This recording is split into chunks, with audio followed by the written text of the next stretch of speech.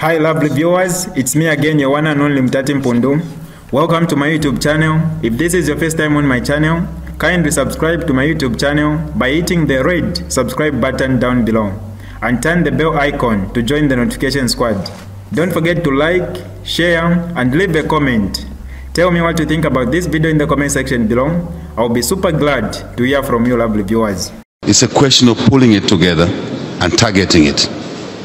Let me also indicate here one of the lessons of our debt restructuring that is applicable to poverty reduction, to climate change, is the issue around speed at which we do things.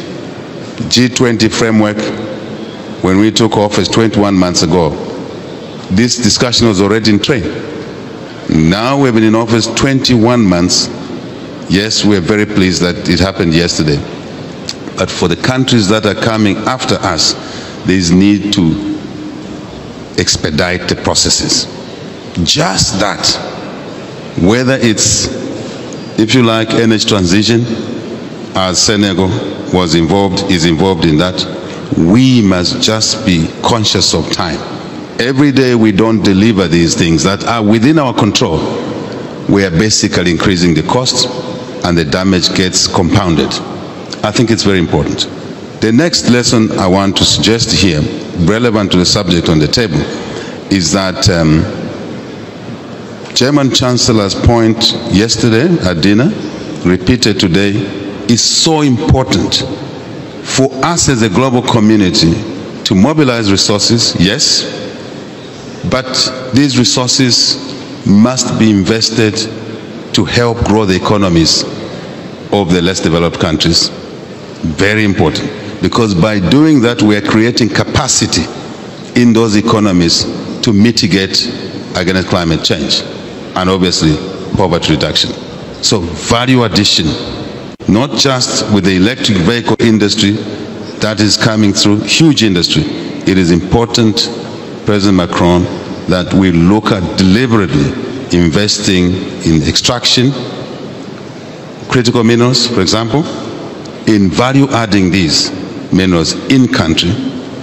Obviously that will help the growth side of the GDP, create jobs, business opportunities for the transactional chain in there, if I may call it that. So I think this must be deliberate as well. Rather than generic discussions, we must dive deep into the envelope and begin to say, these are requirements, these are needs, these are minimums.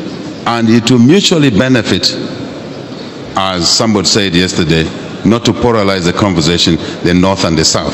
It will definitely, if it's structured properly, benefit the North, the South. And that's not the debate we must be engaging in, but mutuality for greater good, for a safe world, for a world that we can pass on to the next generation in a responsible manner. Lastly, I simply want to indicate that I like the spirit of partnership that I hear. I like what I hear from leaders, all of you who have spoken. I think that's the way it should be.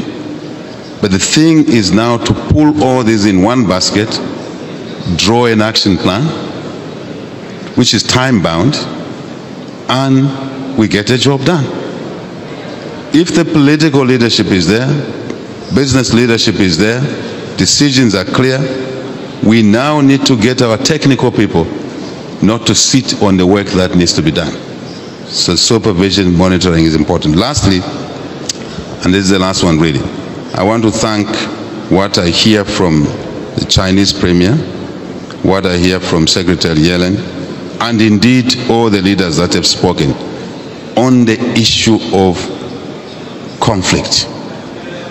We cannot achieve what we want to achieve if we allow our global community to focus time, resources, everything, technology, on conflict.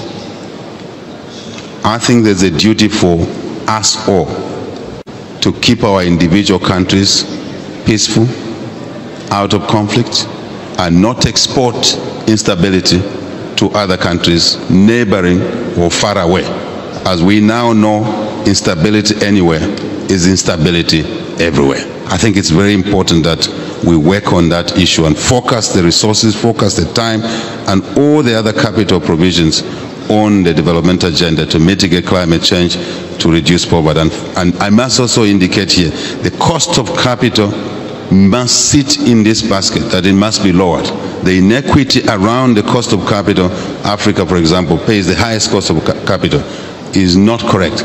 It doesn't help anybody at all. It just worsens the situation. We must address this situation. Thank you very much. Thank you. Thank you. This is DJ Mutati exclusive. Alright, that's all for you today, lovely viewers. If you did enjoy the video, please don't forget to leave a comment in the comment section below. Tell me what you think about the video you just watched in the comment section below. I'll be super glad to hear from you, lovely viewers. Once again, I go by the name of Mutati Mpundu. I love you, peace, I gotta go.